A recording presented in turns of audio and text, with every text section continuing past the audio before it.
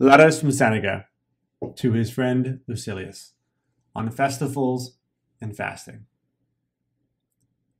It is the month of December, and yet the city is at this very moment in a sweat. License is given to the general merrymaking. Everything resounds with mighty preparations, as if the Saturnalia differed at all from the usual business day. So true it is that the difference is nil, and that I regard as correct the remark of the man who said, "Once December was a month, now it is a year." If I had you with me, I should be glad to consult you and find out what you think should be done, whether we ought to make no change in our daily routine, or whether, in order not to be out of sympathy with the ways of the public, we should dine in gayer fashion and doff the toga. As it is now, we Romans have changed our dress for the sake of pleasure and holiday making, though in former times that was only customary when the state was disturbed and had fallen on evil days. I am sure that, if I know you right, playing the part of an umpire, you would have us wish that we should be neither like the liberty-capped throng in all ways, nor in all ways unlike them. Unless perhaps this is just the season when we ought to lay down the law to the soul, and bid it be alone in refraining from pleasures, just when the whole mob has let itself go in pleasures. For this is the surest proof that a man can get of his own constancy, if he neither seeks the things that are seductive and allure him to luxury, nor is led into them.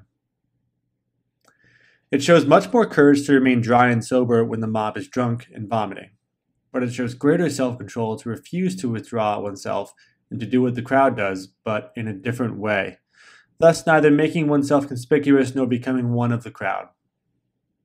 For one may keep holiday without extravagance. I am so firmly determined, however, to test the constancy of your mind that, drawing from the teachings of great men, I shall give you also a lesson. Set aside a certain number of days, during which you shall be content with the scantiest and cheapest fare, with coarse and rough dress, saying to yourself the while, "Is this the condition that I feared?" It is precisely in times of immunity from care that the soul should toughen itself beforehand for occasions of greater stress. And it is while fortune is kind that it should fortify itself against her violence. In days of peace, the soldier performs maneuvers, throws up earthworks with no enemy in sight, and wearies himself by gratuitous toil, in order that he may be equal to unavoidable toil. If you would not have a man flinch when the crisis comes, train him before it comes. Such is the course which those men have followed who, in their imitation of poverty, have every month come almost to want, that they may never recoil from what they have so often rehearsed. You need not suppose that I mean meals like Timmins, or paupers' huts, or any other device which luxurious millionaires use to beguile the tedium of their lives. Let the pallet be a real one, and the coarse cloak. Let the bread be hard and grimy. Endure all this for 3 or 4 days at a time, sometimes for more, and so that it may be a test of yourself instead of a mere hobby. Then I assure you, my dear Lucilius, you will leap for joy when filled with a pennyworth of food, and you will understand that a man's peace of mind does not depend upon fortune, for even when angry, she grants enough for our needs. There is no reason, however, why you should think that you are doing anything great, for you will merely be doing what many thousands of slaves and many thousands of poor men are doing every day.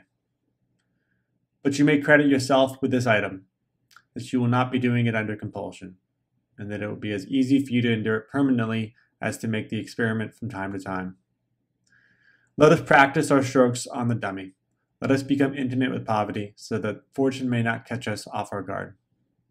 We shall be rich with all the more comfort, and if we once learn how far poverty is from being a burden. Even Epicurus, the teacher of pleasure, used to observe stated intervals, during which he satisfied his hunger in niggardly fashion.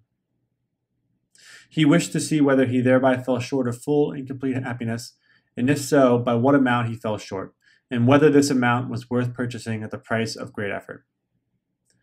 At any rate, he makes such a statement in the well-known letter written to Paulinus in the archonship of Tyrannus. Indeed, he boasted he himself lived on less than a penny, but that Matrodorus, whose progress was not yet so great, needed a whole penny. Do you think that there can be fullness on such fare? Yes, and there is also pleasure. Not that shifty and fleeting pleasure which needs a fillip now and then, but a pleasure that is steadfast and sure. For though water, barley meal, and crusts of barley bread are not a cheerful diet, yet it is the highest kind of pleasure to be able to derive pleasure from this sort of food, and to have reduced one's need to that modicum which no unfairness of fortune can snatch away. Even prison fare is more generous, and those who have been set apart for capital punishment are not so meanly fed by the man who is to execute them. Therefore, what a noble soul must one have to descend of one's own free will to a diet which even those who have been sentenced to death have not to fear. This is indeed forestalling the spear thrusts of fortune. So begin, my dear Lucilius, to follow the custom of these men, and set apart certain days in which you should withdraw from your business and make yourself at home with the scantiest fare. Establish business relationships with poverty. Dare, O my friend, to scorn the sight of wealth, and mold thyself to kinship with thy God. For he alone is in kinship with God who has scorned wealth. Of course, I do not forbid you to possess it, but I would have you reach the point at which you possess it dauntlessly. This can be accomplished only by persuading yourself that you can live happily without it as well as with it, and by regarding riches always as likely to elude you. But now I must begin to fold up my letter. Settle your debts first, you cry. Here is a draft of Epicurus. He will pay down the sum. Ungoverned anger begets madness. You cannot help knowing the truth of these words, since you have had not only slaves, but also enemies. But indeed, this emotion blazes out against all sorts of persons. It springs from love as much as from hate, and shows itself not less in serious matters than in jest and sport. And it makes no difference how important the provocation may be, but into what kind of soul it penetrates. Similarly, with fire, it does not matter how great is the flame, but what it falls upon. For solid timbers have repelled a very great fire.